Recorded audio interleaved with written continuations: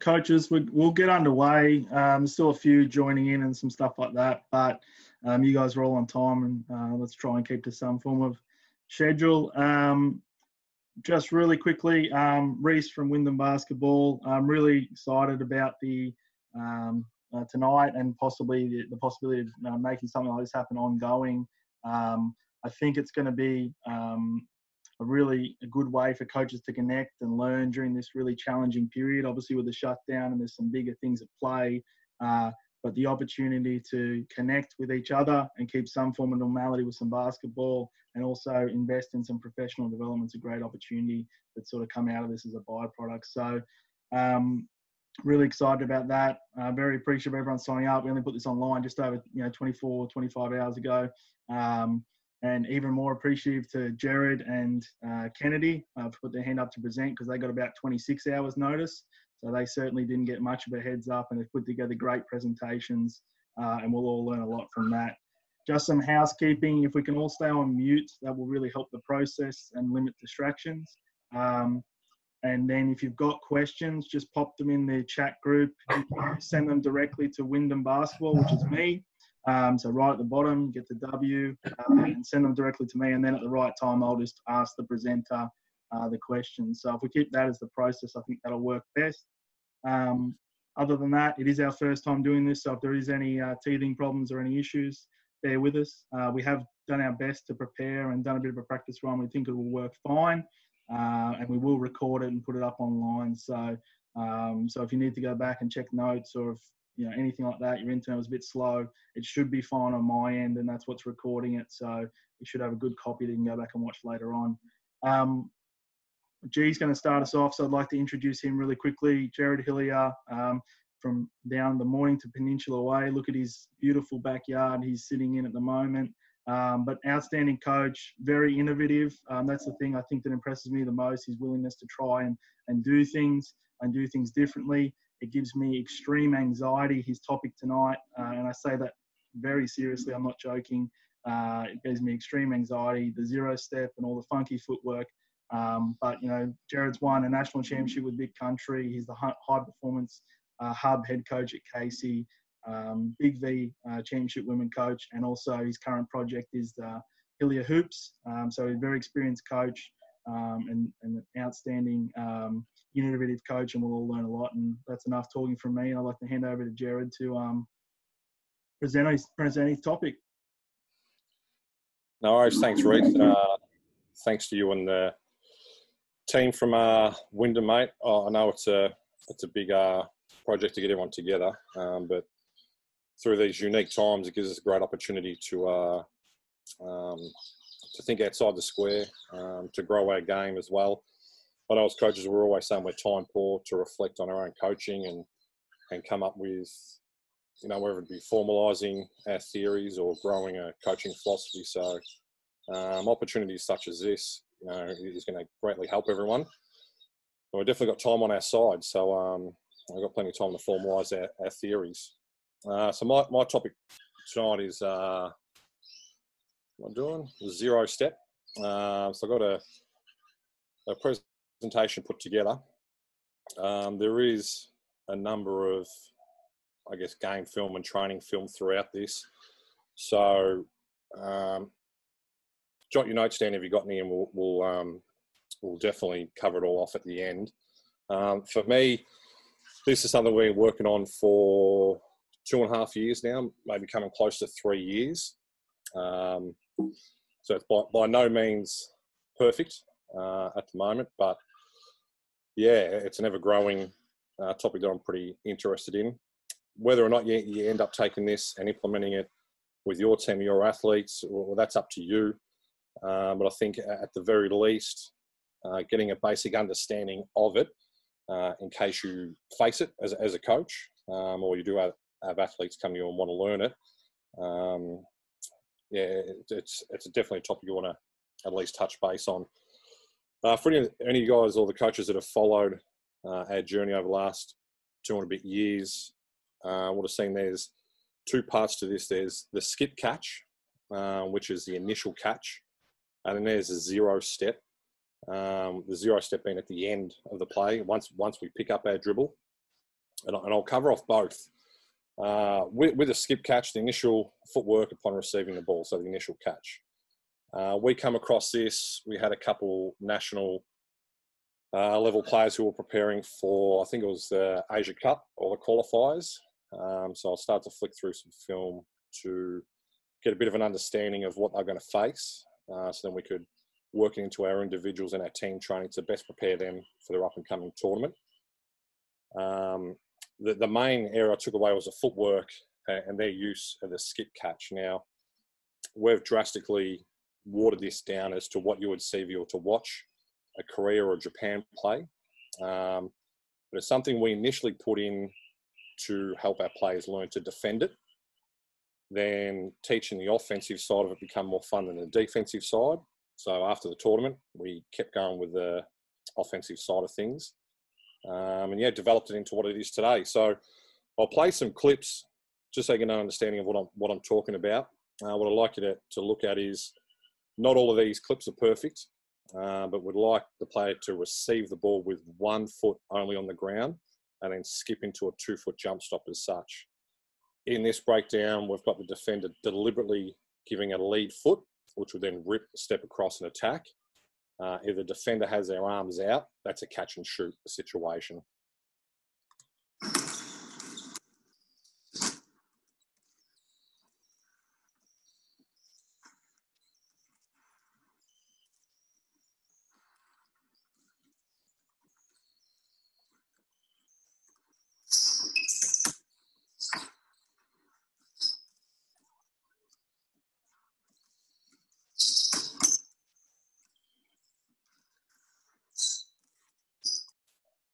That's a basic look at the breakdown without any defence in there. Now, the difference between what we're seeing at international tournaments and what we're working on here is Korea and Japan will generally have 2 or 3 steps, then skip into the stop. I mean, for us, we felt as though that'd be too much of a radical move to implement here first. So we shortened it up to 1 step into the skip. And look, early on, we were called for a few travels, but to be honest, the ones that were called travels were travels anyway, where the players shuffled their feet or took 2 steps, then skipped. So, that's just a bit of an early on teething issue we had. Now we're 2 years down the track. I don't even notice it when I watch our players go out there and do their thing. But I normally only watch it if another coach says something or everyone in the crowd yells out travel. It sort of gets my attention. Well, the basic theory of the skip catch is to take the closeouts with downhill movement. So we're traditionally a dribble drive team where we like to be downhill and attacking as often as possible. So we're looking to attack the lead foot of the defender. Or if it's a short closeout, it's skip into the catch and shoot. You can check out some of the variants of the footwork and you can see the extent some other countries utilise it to. Korea and Japan under 17, 19, their women's national teams are probably the 2 best examples. And like I mentioned before, we've watered it down to the level of officiating within our country. And that's not to say that our officials aren't on top of it. It's just there's not a lot of people doing it. So it's same as with players and coaches. We're good at what we're exposed to the most. And because our officials aren't exposed to it all the time, especially on your VJBL Friday nights and your juniors, it can be pretty hit and miss. So we've watered it down a bit to try and avoid some of the officiating hurdles we've had. I've got a few clips here of it in games. So I encourage you just watch your feet and watch how active they are. And take your notes as you please.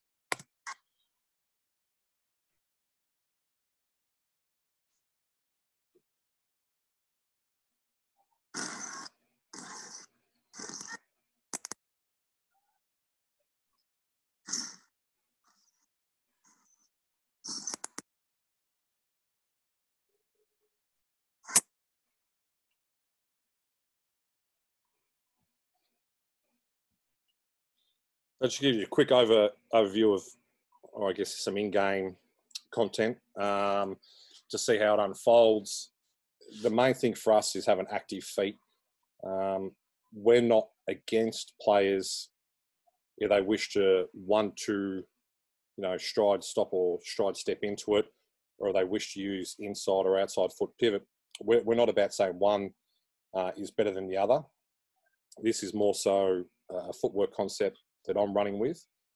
With the juniors, it's more across the team because it's neutral and there's not as much,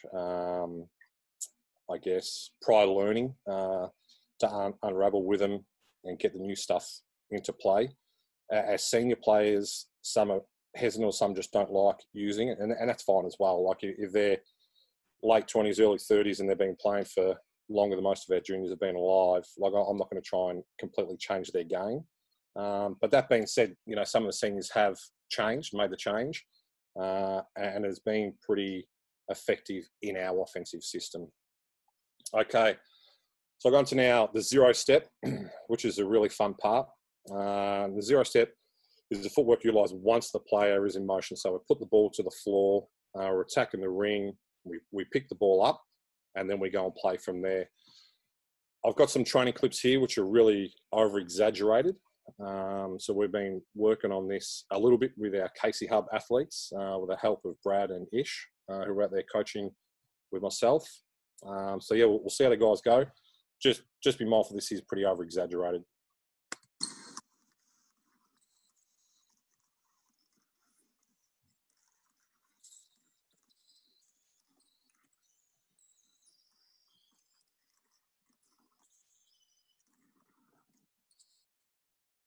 All right, so with that, the basic theory of the zero step is to gain the additional step once the ball has been picked up, which is now legal with FIBA's rule adjustment or the new interpretation. When I say new, I think it's coming on 3 years. It's actually been in play. It took a little while, I think, for coaches to start playing around with it in Australia. So we're probably about 2.5 years into it. I first come across it when Billy Mildenhall put a presentation together for the directors of coaches in at Basketball Victoria. So he explained the rule, and I didn't think much of it then because I didn't think it'd take off. Then a couple months after that, I was at the Youth Olympics with the Australian 3-on-3 women. Noticed some of the nations there utilising it. And you could probably appreciate with 3-on-3 how much space there already is, then giving players an extra step to utilise. It was something we weren't used to, and we certainly weren't prepared for it, nor were most countries there. And again, it was pretty hit and miss with how it was officiated at those games. We watched a few teams when we're training, all the half courts are next to each other, side by side. So I was watching a few of the teams, and again, I didn't really think much of it until we started playing against the teams and realised how hard it was to defend. So from there, I guess you could say the passion to research and develop it really kicked off, and I've been running with it ever since. So one of the things to remember is as long as a player remains in motion, you have the step when you pick the ball up, which we call the zero step, but in the rules, I believe they refer to it as the gather, so gathering the ball, but we utilise the word zero because when we're breaking it down with our players, it's easier for players to count 0, 1, 2, and then yelling at gather 1, 2. So we just went with 0. And then you have an additional 2 steps. So 3 points of contact with the ground. If you want to get into when and where you can use jump stops, like a 2-foot jump stop, we've avoided it completely.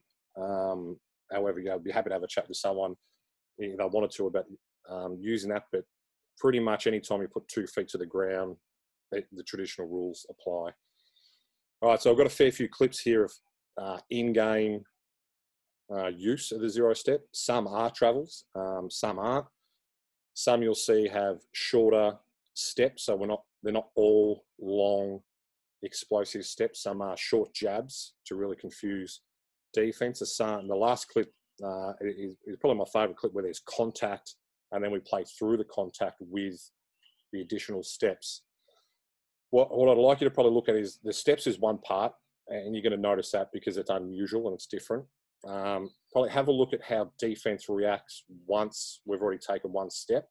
Generally, you'll see defense stop playing defense because they're used to that one step and then walling up or contesting your shot. But just have a look how many times we just walk past the defender as such, because their traditional mindset is the pick up one step, then lay up.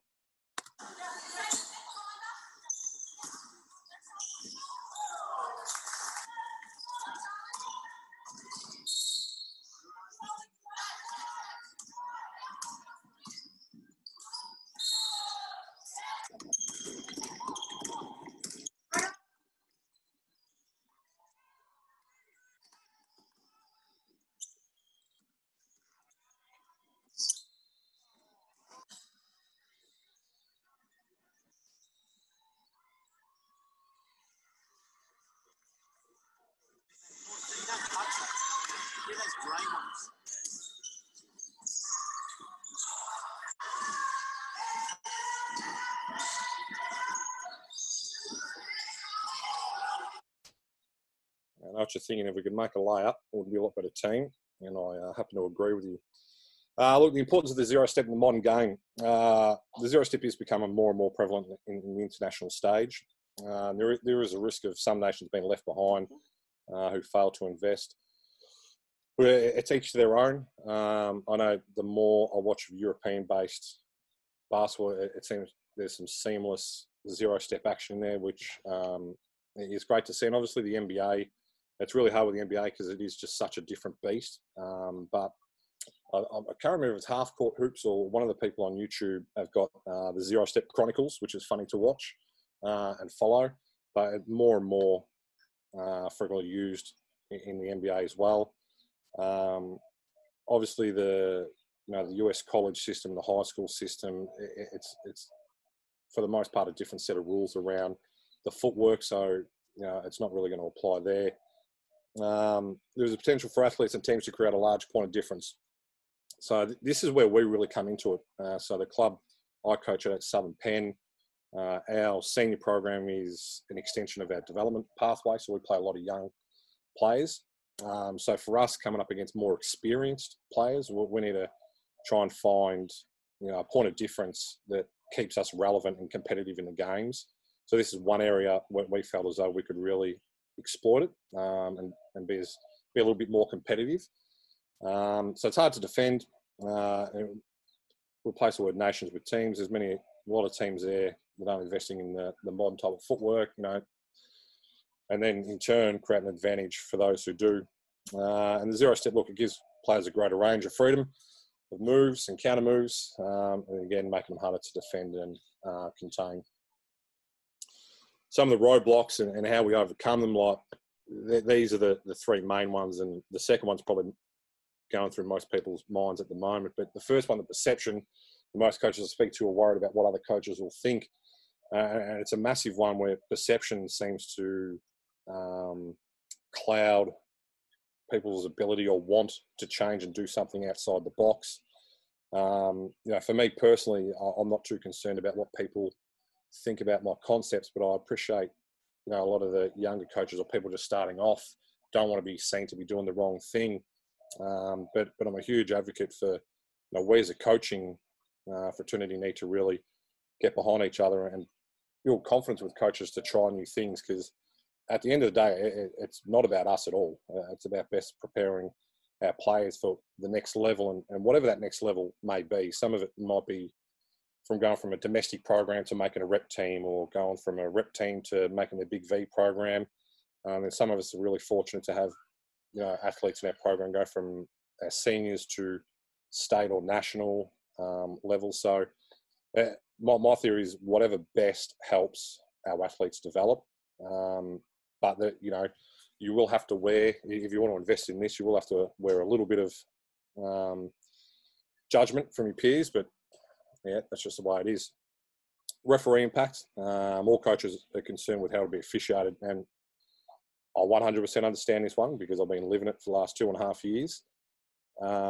What I will say is the last 12 months has been vastly different to the first season and a half. It's been, I guess you could say, we've had a lot more. Hey, there's a question. We've had a lot more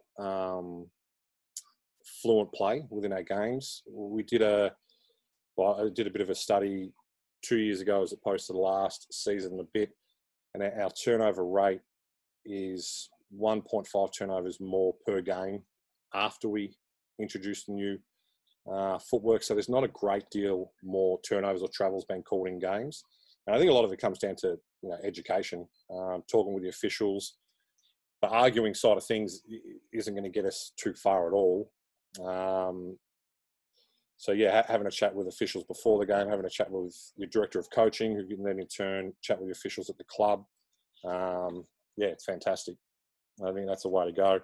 And the lack of knowledge, a lot of coaches aren't understanding or know the rule.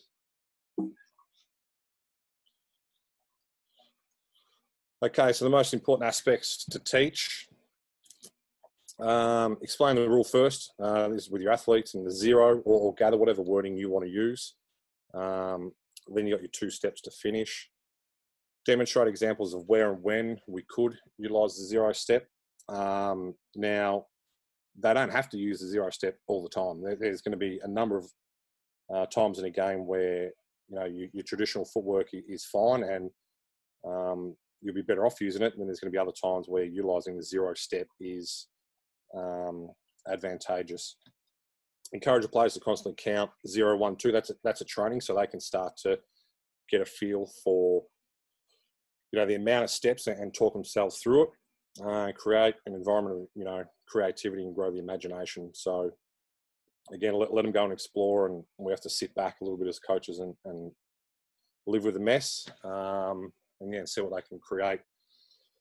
I'll give 2 examples here in game where you can just see the players a little bit caught up with should they use a step or shouldn't they, and these are things that you're going to see a lot of, especially in the early stages, and we still see it now, and it's completely fine, but you'll see in these clips just the hesitation and the thought process of what to do, but at game pace apparently it all but turns into a turnover.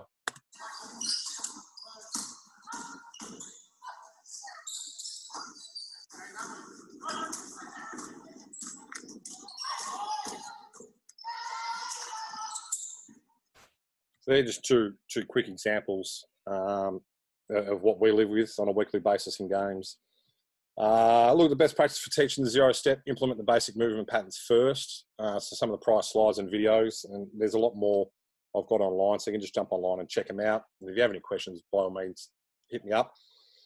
Create drills and small-sided games that promote the use of the 0 step.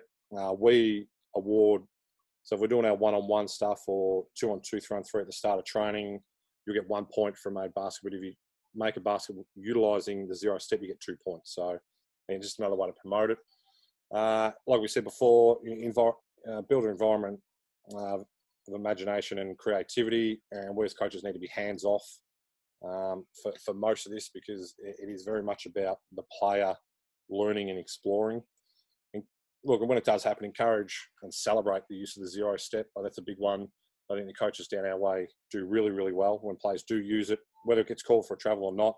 They celebrate, so then it gives the athlete confidence. And the decision-making is a true hero of the teachings. When to use it, when not to use it. So again, like at training, you might have a lot of advantage, disadvantage play, and your small-sided games. And that is, as soon as the players get the basic concept down pattern, the basic movement patterns, like chuck a defender in there straight away.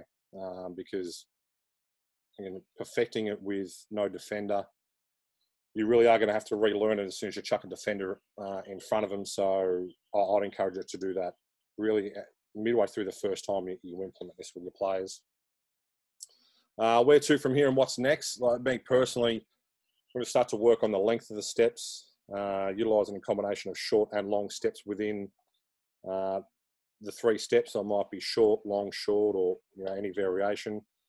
Change of direction multiple times. So a double Euro step, or you might take a straight step, then a 45 degree, then a straight step. So all those different combinations, and then combining the 2.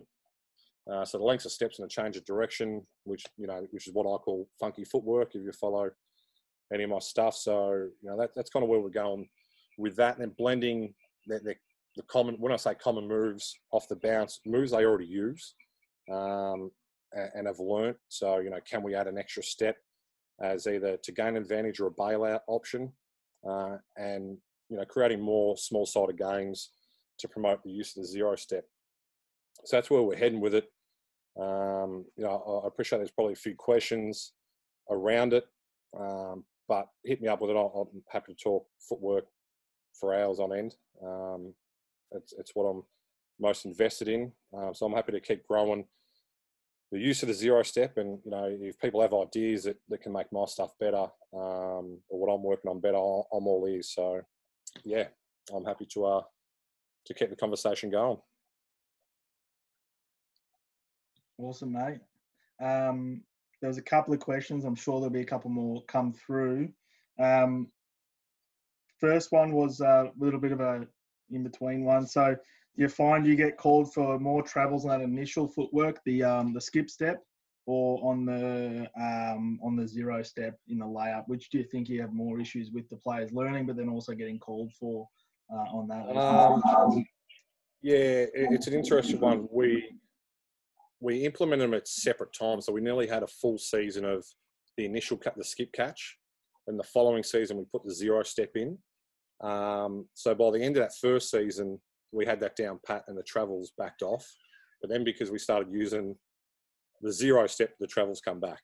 I would think if I had to bet on one or the other, I would say the zero step attracts more attention, especially as you're going through the keyway. The referees seem to be really focused on the ball hammer going through the paint. So as soon as something that's a little bit abnormal happens, it gets called. But I mean, like I said, the last 12 months, we haven't had any real issues with it. And that's Friday nights or Big V or any level. So, yeah, I would say slightly more towards the zero step call. Yep. Awesome, mate. This was an interesting one. What's your advice to people defending the zero step and the skip step? Obviously you've taught your players to use it and utilize that to create advantages. What's sort of your teaching points to people that have to defend that nowadays if they come up against Southern Penn, particularly Werribee champ women team? So. Look, I would think you just sub a player off and go 4-on-5 and let us go. No, I would think with the skip catch is definitely we look to get up and deny, so they actually can't utilise the skip catch. We'll force the team to either back cut on us or catch it going away from the basket, because obviously if someone wants to skip catch going away from the basket, we're happy to live with that. And with the zero step, we haven't really come up against anyone yet that uses it. Yep. The one or two teams that have had a pretty good handle on it will generally send you to your non-preferred hand, which again at a senior level is pretty common. But then early contact, like with a chest blow or a chest bump or some sort of physical contact on your way into the paint, because players are a lot less likely to use a zero step after they've had some sort of physical contact. Yep. Hopefully that answers that. That's good stuff. There's heaps of questions coming in, mate, so I'm going to try and work through them. A couple around younger kids. So when should we start to teach that? There was also a question with young kids, would you start with just 1, 2, 3 rather than 0, 1, 2? But basically a couple of questions from people around, do you start from Aussie hoops with the traditional stuff, or do you start to add that in straight away? And also, could you consider changing your terminology? What are your thoughts on that? Yeah, I think with the wording, it is 100% whatever your team picks up. Whatever you as a coach are most comfortable coaching, whatever sits best with you. Because if you know it and you're confident, that's then going to transfer to your athletes. So if you're confident with it, whatever you want to call it, it's completely up to you. But then ultimately, whatever the players pick up best. So, yeah, the wording is, it's fair game, whatever you want to call it. In regards to what age, look, we've got players from under 12s. So top age under 12s, if I'm working them out in an individual environment, I'm starting to utilise it, as well as your jump stop, pivot. Your fundamentals are still your fundamentals. Yep. This is something at an earlier age we put on top of their fundamentals to use. The younger kids, I think by under 14s, it starts to become a really big advantage because that athleticism starts to kick in for boys and girls that are top age 14s, where you start to get, some of those kids grow and they do have big, long, explosive steps. But for me personally, as soon as I get to that top age 12s, it would be a mix of the traditional fundamentals and the new footwork. But by under 14s, I'd be neck deep in teaching skip, catch, and zero step.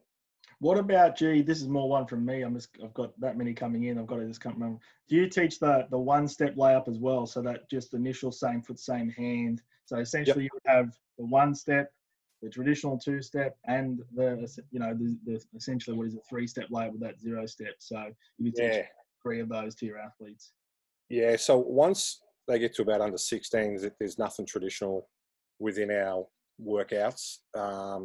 It is efficiency movement. And with that, we try and reduce as many steps where possible, which contradicts the 0 step, and removing dribbles as well. So if you've already got an advantage, there's no need to utilise extra steps. So that may be, you come flying through the key and you take off left foot, left hand layup. So a bit of an unorthodox finish. Yep, we're for that as well. But we would then mix it up with some of our advantage, disadvantage stuff where we're kind of guiding more so the defensive player into forcing the offense to make, I guess, a desired outcome that we're after. But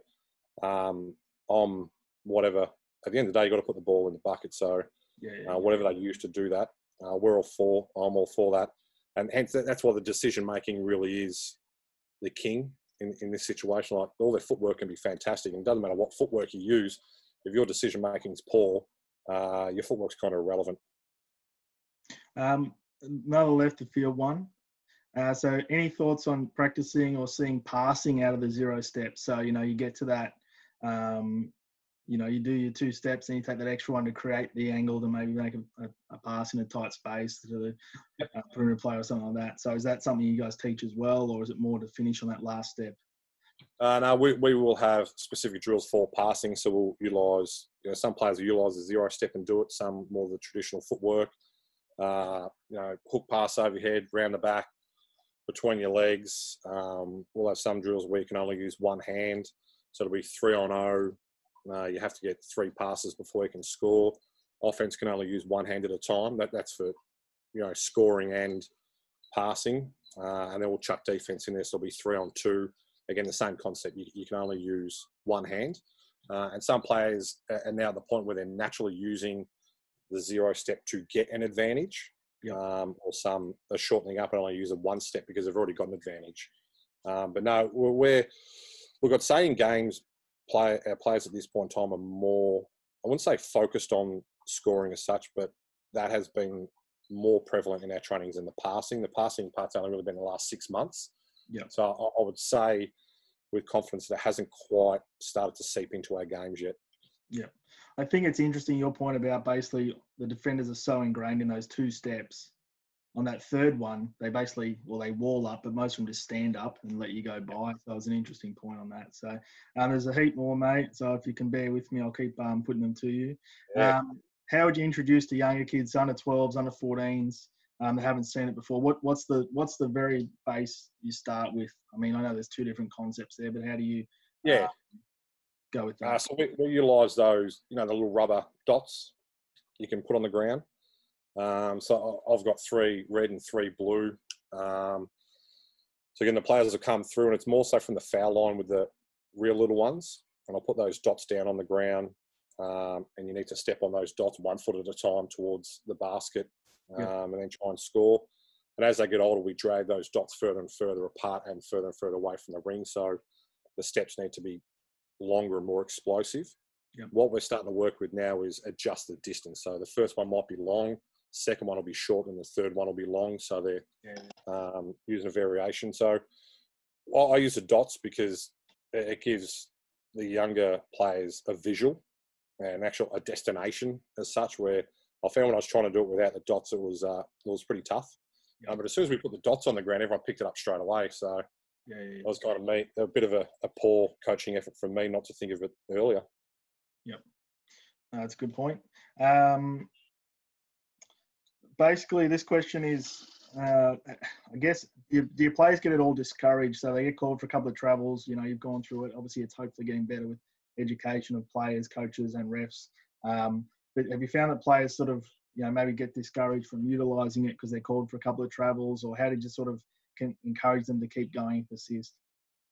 Yeah, look, especially with the juniors, I'm probably the main cheerleader.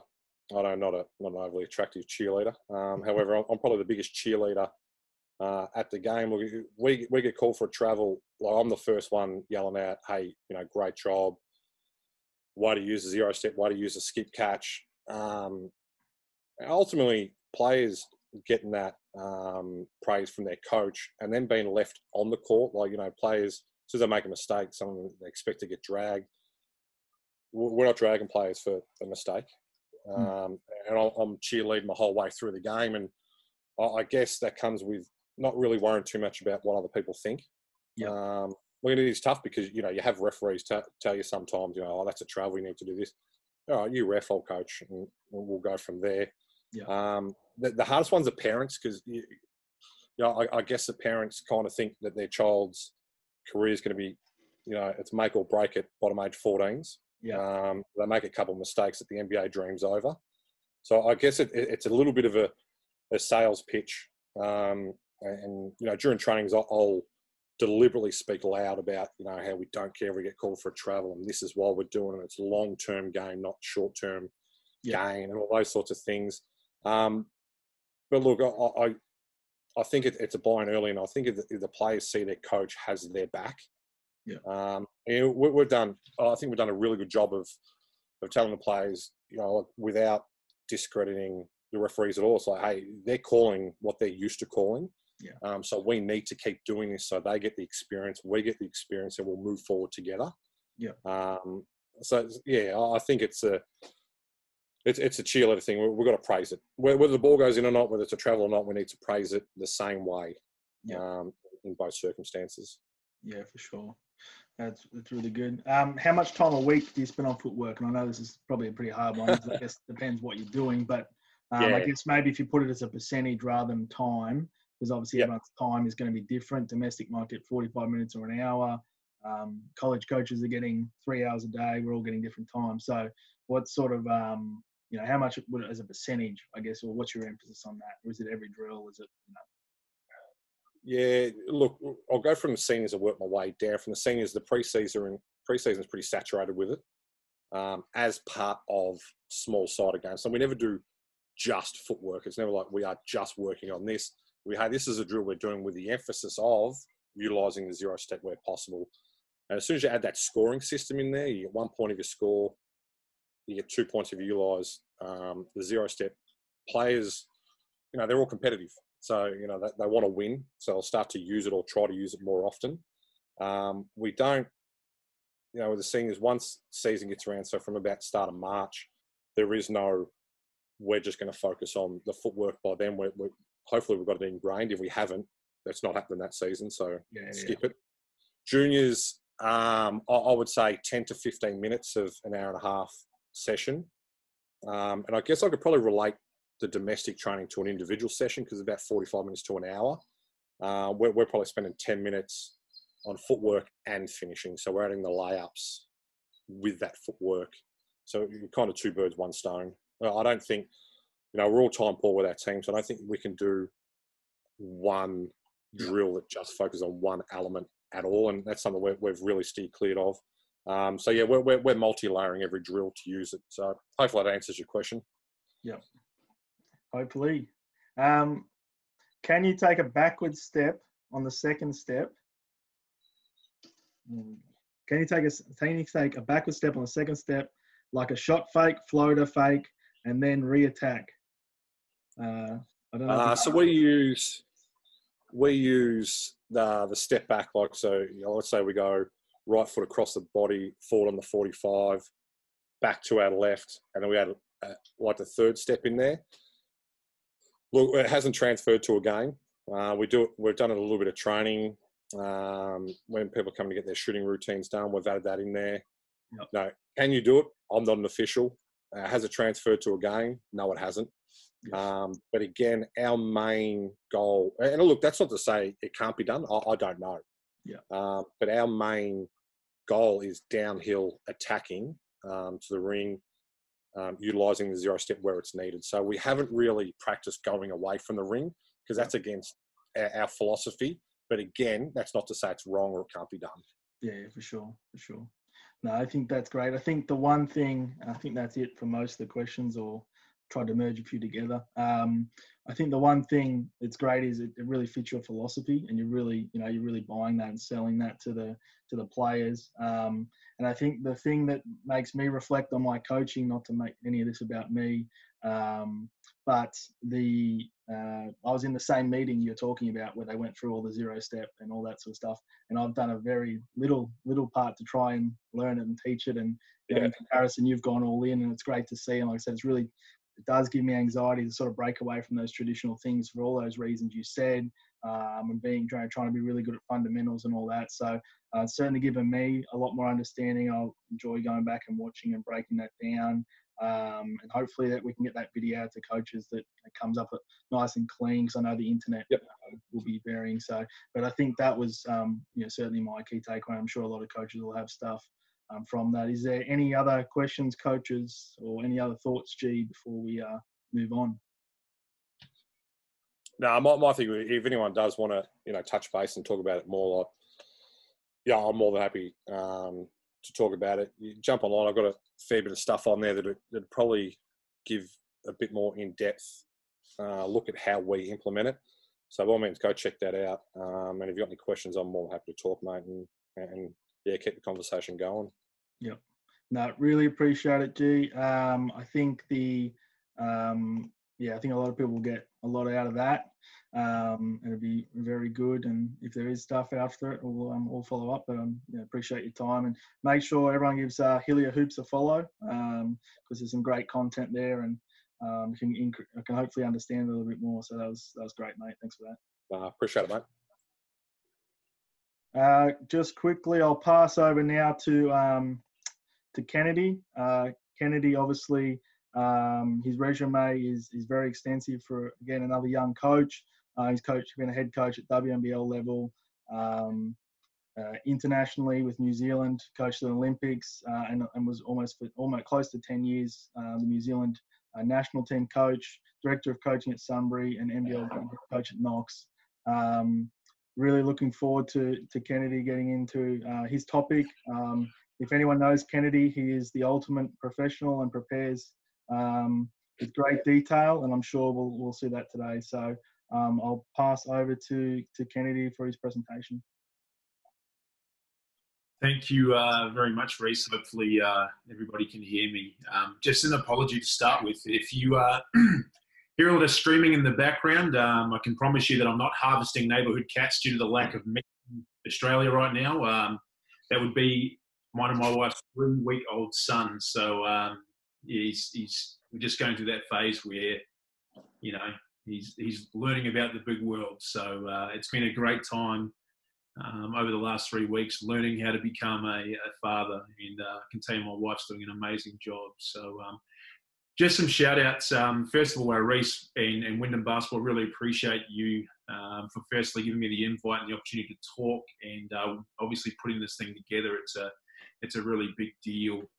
G, obviously, shout out to you just for your presentation. You always seem to be ahead of the game, and the zero step stuff, for me, I learned a whole lot today from that. And I just think the stuff that you're doing, not just with Hillier Hoops, but with Southern Peninsula Basketball, I've always been a really big fan of your work and what you've done. Yourself and Lucas, I think, do an amazing job down there. And your work speaks for itself, producing a decent intake worth of Centre of Excellence players over the last few years. And not to mention how you promote and give your young juniors opportunity early in senior programs. And so the kids that are down there at Southern Peninsula, you're real benefactors of Gerard's and Lucas's hard work, and not to mention anybody else who's involved with that.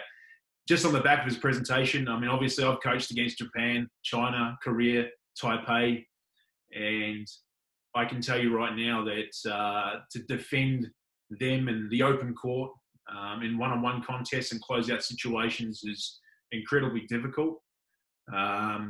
And, you know, again, to get ahead of the game, I think the stuff that G's presented on is going to be extremely beneficial for any of the coaches who attended tonight. And the other shout out I want to make is well, there's a couple more. Layson Perkins, he's actually a coach who is put something like this similar together at the moment with a number of coaches around the world. So perhaps I can get a link to everybody so you can perhaps join in on that also. But again, just the opportunity to be here tonight's been great. And just again, last but not least, obviously, coaches who are here tonight, big shout out to you. You know, obviously, you're on here online tonight, doing the right thing, staying at home, keeping your social distancing right, and working on your craft.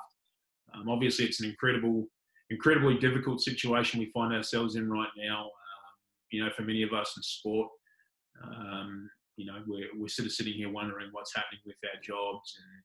And I know a lot of people are out of work, and you know, obviously a lot of people are, you know, losing their lives to this thing. So I think it's incredibly important that we have things like this to keep us focused and to keep us grounded. So I'm incredibly grateful. All the links and anything I show tonight, I'm more than happy to share it.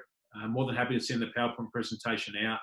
I've uploaded all the video to YouTube, so you'll get plenty of links. I'm happy to send you all as well.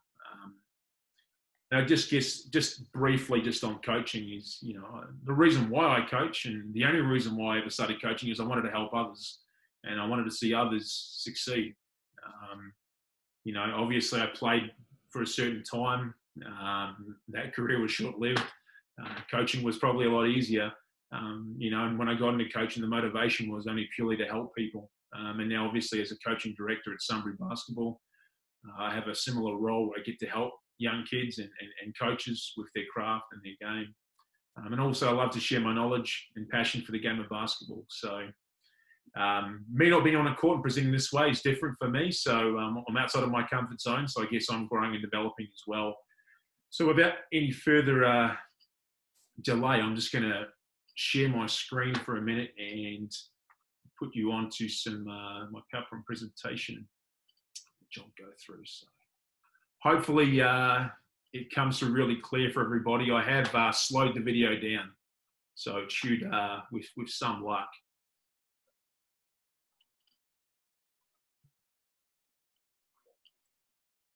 Now, just for those of you who are currently watching on an iPhone or something, it would probably pay to watch from a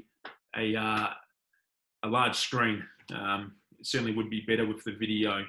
So hopefully you can see this relatively well. So today I'm going to present on pick and roll sequences. And this is just what I teach. Some of these different parts I've stolen from different coaches in different organizations. Some of this I've stolen from Basketball Victoria. Some parts I've stolen from other coaches around the world. But when I'm teaching pick and roll play for guards and forwards, or what I'm going to try and utilize as handlers and screeners today, this is what I like to teach in the sequencing I'm teaching with players throughout. So this is relevant to anyone at any level, whether you be you know, a domestic coach, under 12s all the way through to seniors. I'll teach it the same way, irrespective of the age or level of the athlete. Obviously, I may water down the information as I go. So, look, I'm sure everybody knows what a pick and roll is, but this is the Wikipedia explanation from the NBA. The pick and roll, also called a ball screen or screen and roll in basketball, is an offensive play in which a player sets a screen pick for a teammate handling the ball and then moves towards the basket, rolls to receive a pass. Pretty basic explanation, but again, you'd be amazed the amount of times as a coach that you teach something, and I think sometimes we're guilty as coaches that we expect the players to know without explanation. So I know I'm certainly been guilty of that many times as a coach. So we have a duty as coaches to explain everything. So I'm going to go through the next part here. So guards, when I say guards, I'm just going to refer to them as ball handlers or handlers today. And the reason being is that using a pick and roll is not just a guard skill. It's a basketball skill. And I think when we're teaching skills, whether it be posting up or advancing the ball up the floor with some form of handle, is that every player has to be able to play every position of some sort, or at least have the skills to play. And again, the Euros are probably the best in the world at demonstrating that. So yeah, I've said guards in this situation, but really, I mean handlers or ball handlers. And what I use is 6 S's to explain. So I'm going to go through these teaching sequences. As we all know, the pick and roll was a very common action in most offensive systems around the world. Obviously, the NBA utilizes a lot late clock. EuroLeague, watching a Euro team, you're going to see plenty of pick and roll play. Obviously, the NBL, the WNBL, we're based in Australia, and obviously any FIBA event. And just a statistic for you, there's an average of 25 to 28 pick and roll possessions per game in most top leagues. So it's a, NBA level, you're going to have an average at the absolute highest scale. You're going to have up to 28 points per game of pick and roll play. And the lowest teams are going to score up to 12 points per game out of pick and roll play. So some teams are obviously much more effective at it than others. So first S I'll go through with the handler. First of all is the setup. And that's the first S we're teaching kids. And that's the ability to use a pivot, a rip through, a ball fake, a jab step, obviously a dribble back down or a crab dribble, an up fake, or an in out or hesitation move of some sort. And the goal of the setup essentially is to allow time for the screener to arrive. Obviously getting called for moving screens is an extremely frustrating thing. From my experience, more times than not, it's been because the guard hasn't had the patience to freeze or sink their defender and have the poise to wait. Often it's been the guard's fault. Obviously, sometimes forwards can move their hips, not be in the correct stance. But I'll get to forwards later on. For now, I'm talking about the guards and their ball handlers. But again, using your setup, again, is about freezing your defender or forcing the defender into the screener's body, or putting them into a position where they have to go under the screen or over the top. And obviously, if you're a shooter and you can make them go underneath, that's a great thing. Or if you're a penetrator and you can force them to come over top with you, that's a great thing for you as well. So I'm just going to play this video here. It's in slow motion, so you should be able to see it. It's a short delay. Just going through some sequences. So little up fake there by Skylar Diggins. And this one here of Milos Teodosis, it's just a little in-out move to freeze his defender and shift into the left side of the floor. Same again, a very, very small jab to create space. In fact, I'm just going to go back to that one and just freeze it slowly. I mean, it's really subtle. And I had a great coach as a junior, and he used to tell me it was, and I still use the same to this day, it's the things that don't get your name in the newspaper that win your games of basketball. He wasn't specifically saying that to me because I wasn't all about the flair and the flashy stuff. I was just a raw meat and potato player. But, that small jab there is enough to shift the defender, and I just think that's so subtle. Again, a little crab dribble and back down to sink the player underneath the screen. Similar situation there, back down and crab dribble to sink the player underneath the screen. Little in-out dribble into a hesitation and crossover.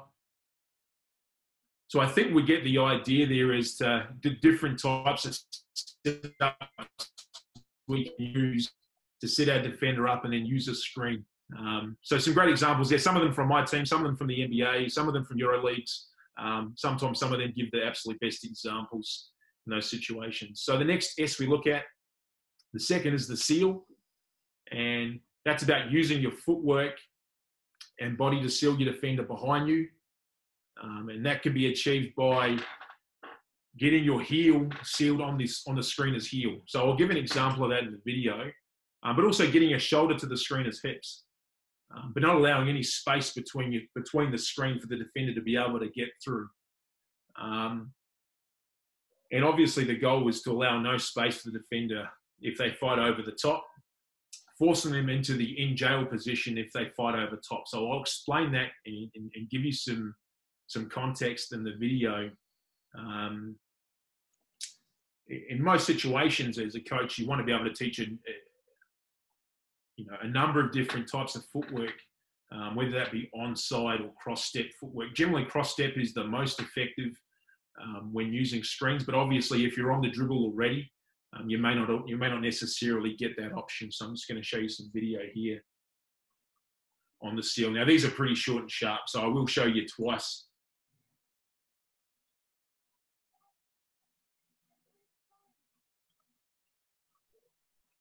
It may seem funny, but, you know, sometimes if I'm working with an under-16 group of boys at Sunbury, for example, if I can show them some NBA clips, it's a lot better than them having to watch my Big V women or, you know, the New Zealand national team I used to coach. They're not interested in that, but if I can show them Donovan Mitchell or somebody, that's great. But if I just show you that and stop that one right there, I mean, you can see Milos Teodosic's foot not quite sealed behind the heel there. But if you can get heel to heel, that's great.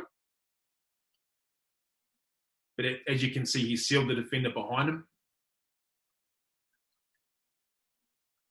In same situation here, hasn't got his heel behind the heel, but he's got his shoulders to the hips of the screener and forced the defender behind.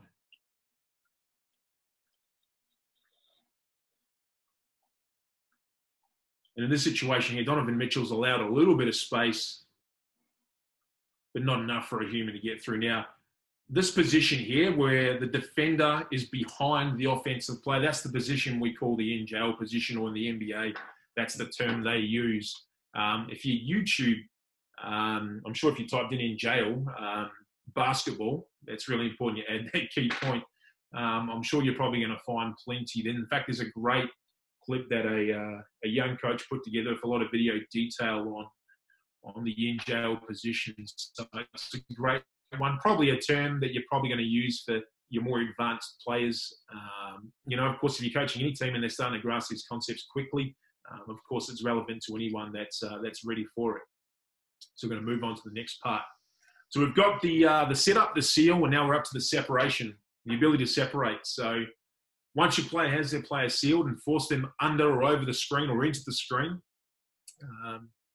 it's really important the player has the ability to change speed and tempo, and obviously get downhill. So really important you can create as much separation between you and your defender. And the more separation you can create from your defender, obviously the ball screeners, the screeners defender is going to have to help or compensate, or defense are going to have to rotate to help out. So the more separation you can create, the more strain you're going to put on the defense. So again, I'm just going to go through some video here.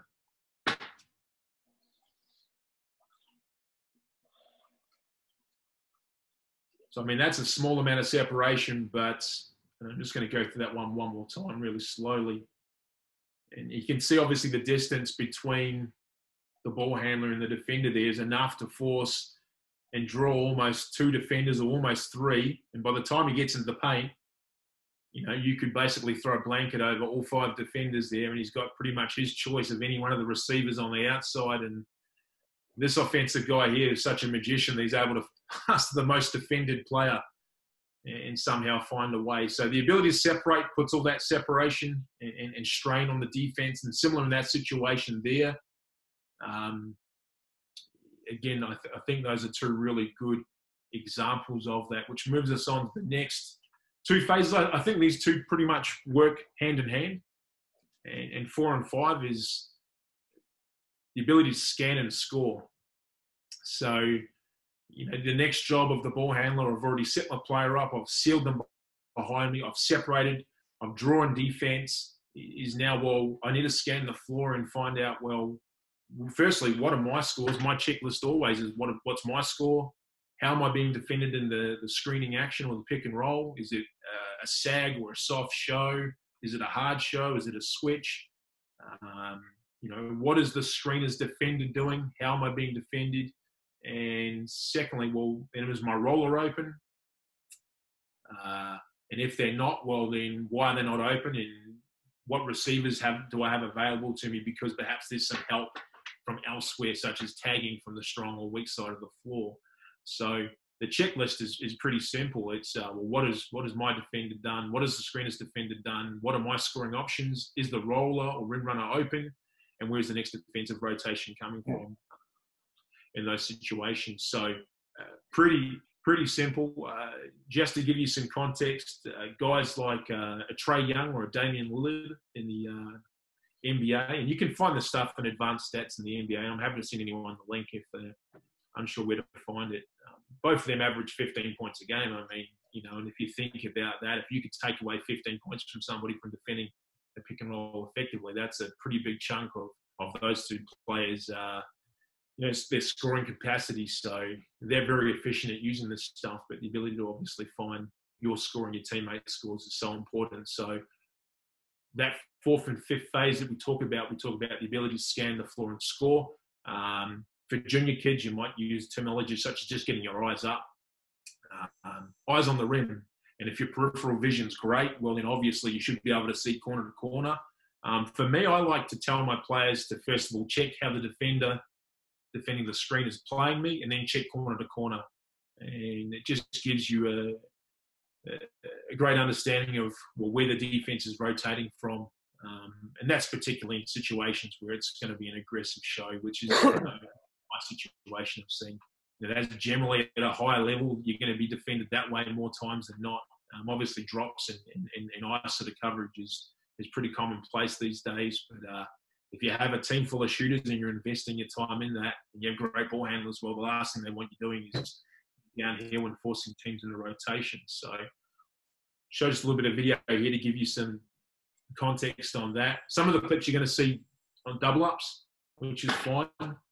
But again, eyes are up. I know a lot of coaches don't like to teach players to jump to pass. I'm okay with jumping to pass the ball, especially if you're Milos Teodosic. You can do whatever you like. That's a great one there, just because he completely fakes the defense out with his eyes there. So that defender that's highlighted right now, he starts to look at his offensive player to draw him out, and then makes a no-look pass. So his ability to see the floor and suck defenders in and make them think that the ball's traveling one place when it technically is going to go the other is just great. He's one of the best pick-and-roll players in the world, in my opinion. Plays for the Serbian national team. So again, eyes up on all these two. You'll never see any of them with their eyes down. Their eyes are always up, looking for their score and their teammates' scores and how the defense rotates. So hopefully that's given you some context. And the last one, which I think is really important, I've used my setup. I've sealed my player, got them behind me. I've separated. I've got downhill. I've scanned the floor. I haven't got a score. My teammates haven't got any score. Well, now I've got to find space. And to respace the floor is a great skill. And what you'll find with most, and I get the same with senior players, is we attack, we get downhill, our options are depleted, we pick the ball up, and we completely freeze our offense, and we allow the defense to recover, and we allow the defense to get in the passing lanes, and now I'm in a lot of trouble. So the ability to space is really important. Get outside the three-point line and create an angle. We can now either feed the post, reverse the ball, get to the next side of the offense, or the next action of the offense. So a really small example here. I'll play this one twice for everybody, but short pick and roll at the elbow here, little hesitation, sees there's no scoring options, respaces the floor. And now he's going to get another pick and roll. So I'll just show that one more time. Slow motion. Or slower motion. It's great. His eyes are up, sees the floor, sees there's no scoring option, no passing option, recreates space. I think that's a great thing for an offense. And if you ask any coach at any, WNBL, NBL level, and you ask them what were the three most important things in their offensive system, I can tell you now, one of those points is going to be space with every single coach. So the ball handler, those are the 6 S's that we would that I would teach them through in terms of sequencing and what they should be looking to do within each of those sequences. And the next part, obviously, well, that's our forwards, our screeners. And again, no different to what I said before. Forwards are not limited to being screeners. Obviously, guards can be screeners. You see a lot of those horns actions these days where, Carrie Graff used to be the master of the horn stuff. And I knew whenever I was playing or coaching against Australia when she was the coach, or coaching against the Canberra Caps, that I had to be prepared to defend a lot of pick and roll, a lot of horns action. She was the absolute queen of running that stuff. And, she would often have guards like, Jess Bibby, for example, spotted up on one side of the floor. The guard would go off the guard side and flare the guard. So you will often have a lot of guards sitting pick and rolls. And you see it in the NBA now with a lot of ghost screen action. So again, forwards aren't limited to sitting pick and rolls or on-ball screens. It can be anyone's game. So first S, and I'm sure if you've been around the Basketball Victoria High Performance Program before, you've probably heard this one. The screen's first responsibility is to sprint and create as much separation between them and their defender as possible. And I want you to think about it. If the forward sprints, and it can be really difficult towards the end of the game sometimes where you're gassed and you played a lot of minutes. This is why we have to condition ourselves to play for as hard as we can, for as long as we can. But we want to sprint to create as much distance as possible. The larger the distance, the bigger the advantage, the advantage for the offense. And if you think about it, if the team you're playing against typically traps or hard shows, even if it's a short, soft drops coverage, if you create a lot of separation between you and your defender as the screener, those coverages become extremely difficult. And as the guard comes off the screen now, the forward has a lot of ground to cover to recover to the ball handler. So sprinting is the most important first component, which I'll give you some context here. I think this lad here does a great job, creates plenty of separation, even though they got a hard show. Really obviously difficult for the forward to be able to show aggressively in that situation. This is more of a slip screen than an actual screen itself. I think this one here is a really good demonstration. Big sprints up, and that's fine,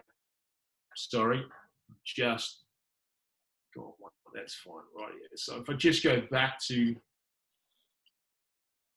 this one here, even though it's drops coverage, you can see the amount of distance between the screener and the defender. And any good player these days are going to be able to snake that and get into any form of space and really create some problems for defense. So, that all came from the bigs' hard work and their ability to sprint and create separation. And similar here. And I think I saw Sammy Grugan on the here watching. So sorry to bring this one up, Sam. But this one here is just with the Vic Metro team last year. But that's a lot of separation between our big there and the defender. And obviously creates a lot of space for the guard to be able to get downhill and force the defense into rotation. So it gives you some idea and some context on the importance of the big sprinting creating that separation. Well, the next one is the ball screener is to smash their player. And screeners have that responsibility to prepare themselves to make contact with the ball handler's defender by, first of all, lowering their stance. And I think 2/3 of your height is a good target. And that prepares them to absorb contact. And widening their stance to get their feet outside their shoulders. Guy Malloy with the Melbourne Boomers tells his players too wide. So he wants to get twice as wide as your body to be able to create, obviously, a good base to set a good screen. And I think it's really important as a screener not to allow too much space. And, again, the more space you have from the ball handler's defender, or the more space that defender has to maneuver themselves either around you, underneath you, and avoid your screen. So I think anywhere between centimetres, with the exception of a back screen or a step up, where obviously you have to give, I believe it's a step and a half or 1.5 metres legal space. But you can basically get as close to the player as you need to in any wing, pick and roll, drag screen. So getting as close to the player as you possibly can is so important so the defender can't negate your screen. And then also you need to consider your angles. So the smash component there, or sequence, is about getting those parts right.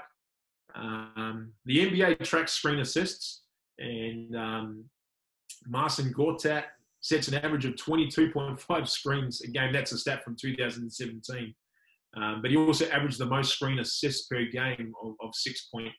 That's probably outdated now. It's probably Steven Adams these days. But again, just to give you some context with video,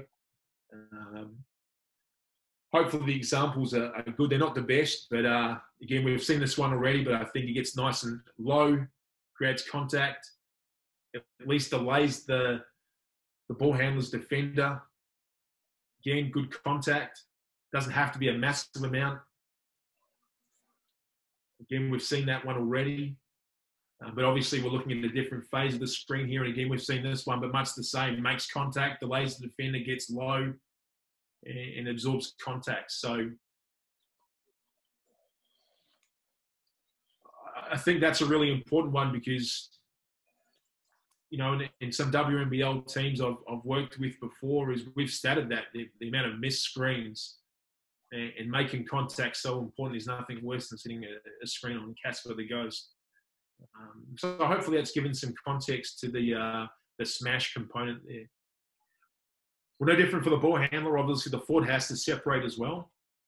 And once they've sprinted, they've smashed and made contact, they now have to separate. And to separate could be to roll, or what I call and refer to as rim running these days, or pop. So there's obviously a number of different options as well as re-screen, which I'm not going through today.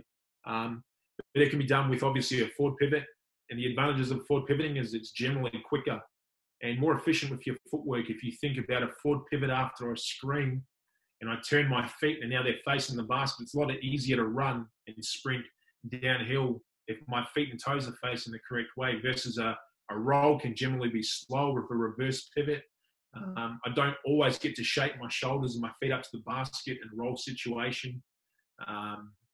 So for me, I'm generally teaching the rim run or forward pivot technique when I separate, just because for me it's more efficient. And then obviously the last point is them making sure they can maintain vision with the ball handler once I'm rolling, rim running, or popping. Vision with the ball is really important for the screener, especially if the guard goes to throw you the ball and of course it gets missed. So just some examples here of good separation. I know you've already seen this one before, but again, makes great contact. And you can see turns his feet for forward pivot and sprints to the basket. So really efficient. And much the same again, same footwork, forward pivot, sprint to the basket, receive the ball, and again, forward pivot, sprint to the basket, receive the ball. So in terms of forward pivoting versus reverse pivoting is, and they're both relevant. And as a coach, you just need to make the decision on, you know, if you're coaching a junior team or it's domestic, you know, you obviously want to keep things simple to start with. You might just pick one. You know, senior basketball, whether it be a BB, or even a one's team at a club level, well then obviously, you know, you might want to teach both, but master one first and then teach the other. I think the reverse pivot's great in a situation where there's been a switch and the forward can roll with that reverse pivot footwork and seal the defender behind him, and not allow that guard to be able to recover back to the forward. So now the ball handler can go one-on-one and get downhill, you know, against a big defender. So that's probably when that footwork is most relevant. Last couple here. Again, these two for me are the same. 4 and 5, the ability to seal and then space. So the last two jobs of the screener is to seal and create a target in the paint or the post area, or crash the offensive glass, or find space to create space. And, you know, if you think about it, if the big sprints, they smash, they separate, and now they sprint to either the front of the rim, and either if, you know, perhaps the handler's dealing with two players in a trap situation and they can seal on the rim and create a target, well, that's going to draw somebody towards them and perhaps open somebody else up. So the ability to sprint and seal after you separate is so important. And if not, sometimes it can be, okay, well, my opportunity to score has been missed because perhaps the handlers missed me and they've shifted the ball on. Or if there's an angle to feed me the ball, I can continue to, create a presence in the paint and post up. Or if there's not and that's been missed, well, then I need to space the floor. So what's my next job in the offense? So some examples of that here. I might just go through these ones twice. We picked that screen up pretty late. You can see the forward there sitting down and sealing their player, and then managed to draw another with their gravity. And that's actually my wife shooting the ball too. So found a good one there. Get some brownie points with the wife. Little step up screen, minimal contact, but the forward does a great job of resealing to create an angle. For some reason, that's paused itself.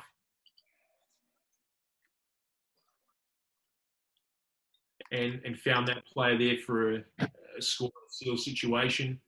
This one here is a pretty old one from when I was coaching the West Coast Waves against Guy Malloy.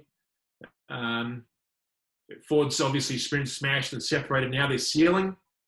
And you can see there Lou Tomlinson at the top there. She's acknowledged that she can see it, but perhaps the seal's too deep in that situation, and she shifted the ball on, but the forwards moved and created space and got to the next side of the floor. This one here, I think, is the best example of one. So makes contact, seals up, and obviously his player's still recovering, but seals his player behind to create a driving lane for this player here to get on the rim. So I think it's so important that, I think sometimes for screeners, and particularly with juniors, they feel like they've set the screen, I've set my screen, the handlers come off my screen, I didn't receive the ball, my job is done. But you have a responsibility now to make your defender have to recover back to you or force somebody else to have to defend you. So, I use the sequencing with juniors at Sunbury, and obviously with NBL 1 players or Big V players or national team players.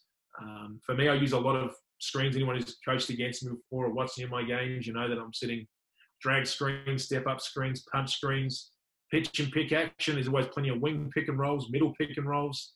And I think it's great fun to play if you're a screener, and if you're a basketball player these days, you love to come off screens and pick and roll play.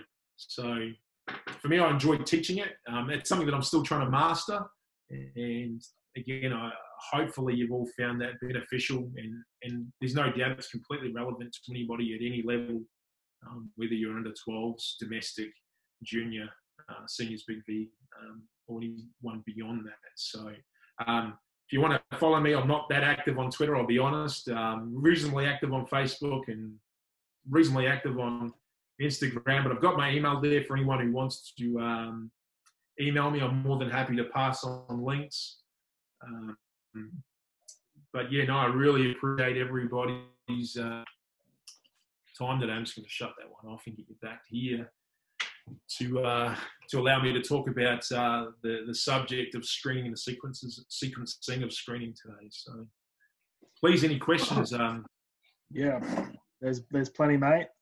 Firstly, thanks. That was a great presentation. And as I sort of said at the start, I knew the detail would be there. Having coached against Kennedy at different levels, he's always prepared and detailed, and we saw that. So that was great for everyone. I think every coach at varying levels would have got a lot out of that.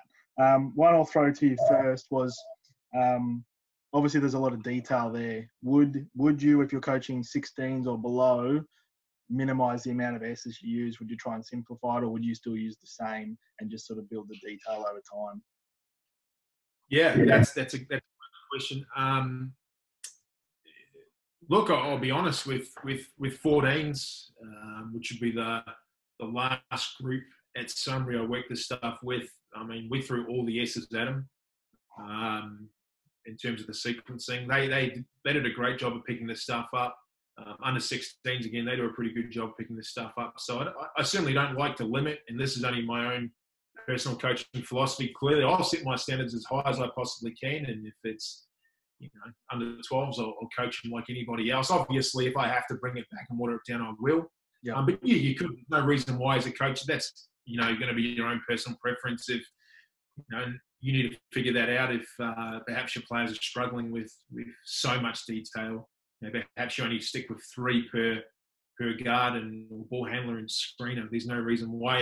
Any coach can obviously adapt that to suit their teams or themselves. But yeah, for me, look, I'll try and teach it as much as I possibly can. And look, obviously, yeah, if the juniors are going to struggle with it, well, then I have to water it back down. Yep.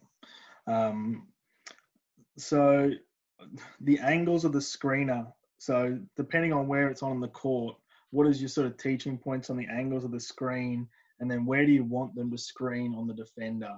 That was a question from a couple of the coaches, sort of. Yeah, a good one. Like Give me a second and I'll just...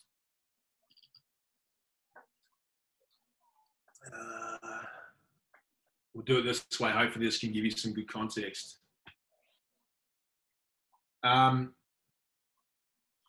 So the question was angles of the screen and... Yep. And then a teaching point, I guess, on where you would screen. What do you say? Where do you want them to screen the defender? More traditional, back pocket, that sort of thing, I guess. Yeah, sure. Well, I mean, obviously, let's just talk if it was a wing pick and roll. The forward's coming from the top. I mean, traditionally, it's pretty easy for a forward to run a straight line and sort of screen with their back facing the sideline. Obviously, that doesn't always necessarily create the best angle for the guard to be able to turn the corner and get downhill, and it's pretty easy for a guard to slide underneath that if it's a non-shooter. One I picked up from Guy Malloy, which I always liked, if it was a wing pick and roll, as an example, is he always to talk about an angled screen. And for any of you who have watched his team this year, you wouldn't see a lot of pick and roll play. He's running with a lot of good motion stuff and expecting spacing and ball movement. But one he used to run was an angled screen where the forward run towards the nail and create a screen. But I think shoulders squared to the sideline is just fine. Obviously, if you can get deeper that, angle your screen, almost with your back towards the basket, that's great. That creates a lot of problems for defenses. Clearly, if it's a step-up screen, which is a screen where the guard's going downhill in transition, obviously, back to the baseline is always most important.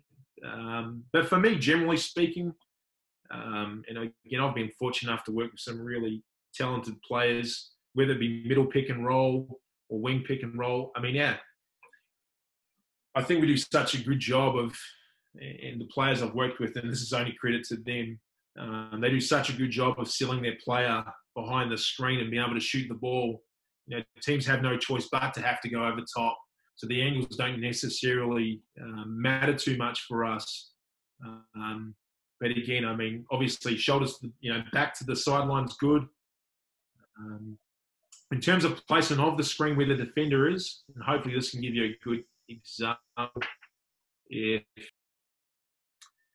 this was a defender, a bird's eye view of a defender defending this player here, and we were sprinting to a screen, and I was the screener, I think a foot either side of the defender's feet is good. So right in the center line of your body. So if I went and took that away for a second, and the feet of the screener could be there. If that makes sense to everybody, obviously a left foot and a right foot. Yeah. I want to have either side of the toes and the heels of the defensive player. This way they have no choice but to have to go underneath or over top of the screen. And if they're a really poor defender, well, they have no choice but to run into my screen. What about in the middle, Kennedy? What's your sort of middle pick and roll angles look like? Yeah, for me, sometimes with my back to the corner, if that makes sense. So we use the corners as an example. So if I was running a screen for a middle, playing a middle pick and roll situation, the angle would be this way here. Obviously, if it's too flat, like this angle here, in that situation, it can be really easy for the defender to get underneath. But, I think as a coach, and, even at big V level, there aren't too many players where you can afford to go underneath their screens because, most players these days have the ability to shoot the 3-ball. So, I mean, for us, we make it incredibly difficult for players to be able to go under screens. Yeah. Their only choice is to go over the top. But so that really negates the angle. But for junior coaches, and if you can't shoot the 3-ball, I think a really good angle is if it's a middle pick and roll, is back to the corner of the floor. Yep. Couple more, mate. Just bear with me. When do you start to teach pick and roll? Yeah, so you're a club director of coaching. Obviously, you're a high-level coach as well. But when do you start to build it in? Do you start from under 12s, 14s, 16s? I know when we had the Spanish coaches out last year, they wouldn't teach pick and roll until top age 16s, sort of 15 and up. So is this an interesting question that sort of comes up is when do you sort of build that in from a club level? Yeah, we have this, and I don't want to blame anybody for this. We have an interesting situation we find ourselves in Melbourne where we play in the VJBL, a competition where you have to play your best basketball at the beginning of a season. And I'm not saying that's it's certainly not a cop-out. We have a responsibility to develop our players to the next level of basketball, no matter whether we're domestic coaches, Aussie Hoops coaches, and have responsibility to teach them the passion of the game. In terms of when, I mean, for me, I think for all the coaches I'm working with, that they have to have some level of freedom to coach. We have some real base offensive and defensive principles at the club that we have, and the rest is up to them. And I'll do my best to guide them through, the what to do and what not to do. But as much as I can, it's up to them to sort of explore these things themselves. Me personally, if we're setting pick and rolls and let's say under 12 ones team from Sunbury are running pick and rolls and we've got kids who can't use their left and right hand with the ball, can't defend in a one-on-one situation, can't lay the ball up with their left or right hand, but they're masters of pick and roll play, we have a problem. So again, for me, it's not going to be I'm not going to put a limitation on when you can start teaching it. Personally, I don't have a preference one way or another. But certainly I would say that if we are teaching it, the kids better be good at all the other basic things first and the simpler fundamentals before we start teaching them how to play pick and roll. Yep, for sure. Another one on for the screener. How do you teach the timing of holding screens? Is it more traditional, or is it a tap and go, or does it depend sort of how they're defending against you? Yeah, good one. I think I'll use the iPad for this one. Yep. Just give me a second. So in terms of, the question was the level of contact? Yeah, so is it a hit and hold? Is it a tap and go? Like what's sort of your teaching points here? You talked about the smash. Does it depend how they defend it, or is it the type of athlete? What sort of your teaching points on that was the question? Yeah, absolutely. Look, obviously, if you can hold the screen and hold as an example, if I was to set this screen, the defender was to get caught on the pick, and my guard's going downhill, and I think as soon as they get their shoulders past me, that's my indication to go. Yeah. So once the guard has their player or the ball handler has their player sealed and they've separated, for me, irrespectively, that's time for the roller or the rim runner to move and get to the next space on the floor. So that's for me. Obviously, again, tap and go is great. You'll see a lot of that in the NBA where they literally just have an arm bar. They just touch the player and then they move and sprint and separate from their player. But for me, it's generally cued by the ball handler. Yep. Once it's separated, that's my cue to go. Hopefully that answers the question. There was another question attached to it though. Was that it? No, I think that answered it, mate. There's a lot more coming in, so I'll keep moving. the next one, what's sort of the most common way you've run the step-up screen a lot, the punch screen. What's the most common way you've seen or you've used to defend that and seen a success, both either junior level, nationals, or even at senior level in WNBL? So the step-up screen. Yeah. Yep.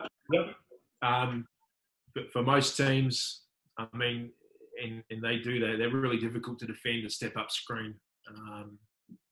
Most teams generally tend to use a drops coverage, or, drops and ice in that situation to me are essentially the same thing.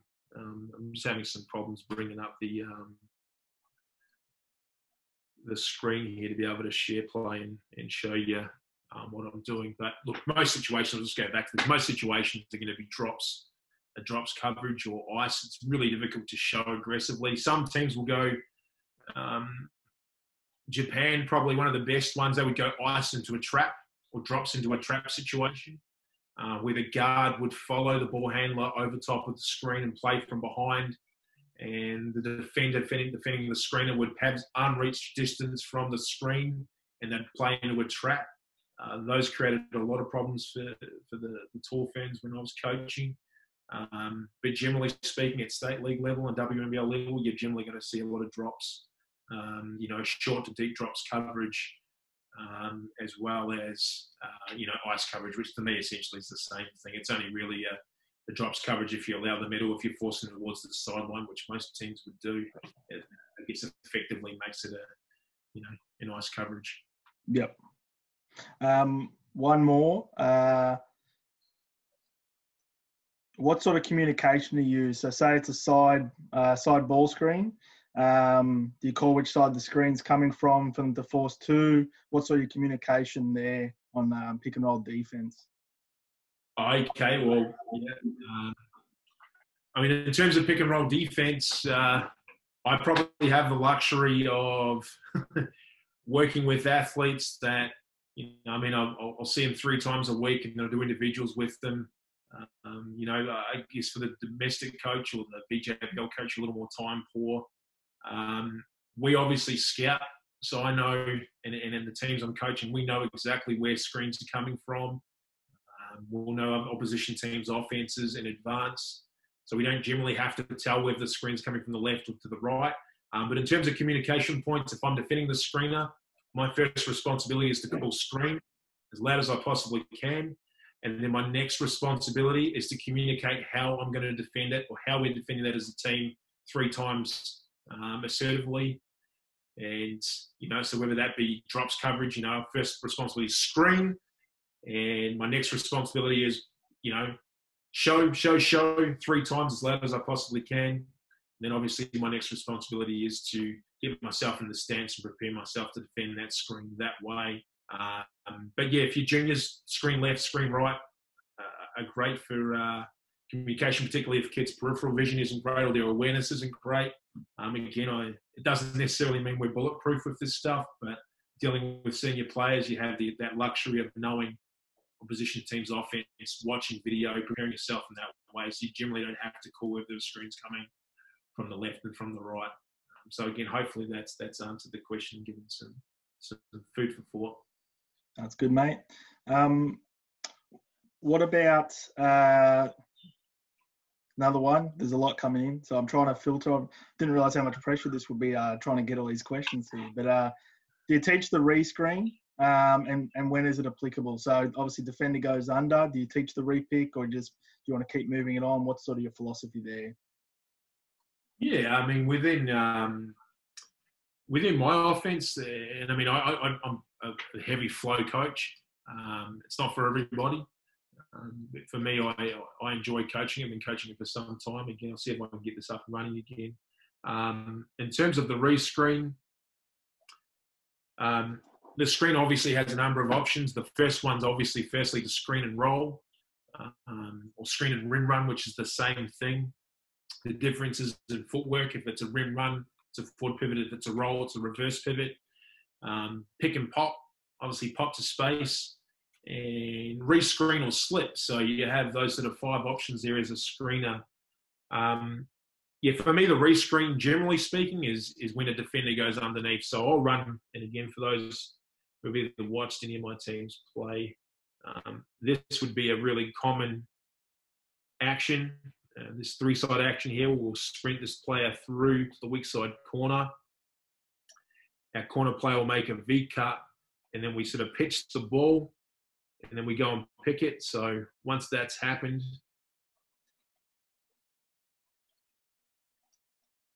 our four's now sprinting to the screen. A lot of defenders, the easiest way to defend that would be to go underneath it and try and beat us to space. So for me, it's an automatic read. If the defender goes underneath, and I apologise for the drawings here, but if the defender goes underneath in that situation, we'll automatically rescreen it and attack back downhill again. So for me, that's just a situation within my offence where that's applicable. But generally speaking, if the defender goes underneath, I'll allow the forward in any offence that I'm working with to rescreen. But that's probably the only time we're looking at rescreening. Is there certain types of actions where you prefer to do that, like drag, step up, middle pick, or that wing pick, or is it just a general rule? Yeah, look, again, probably specifically for me, it's generally any pitch and pick action where it's wing screens. And I generally stay away from it. Maybe some middle pick and roll, but generally speaking, any step-ups or drag screens, we want the forward to get out of the way straight away. And in fact, sorry, because I know I missed the question before.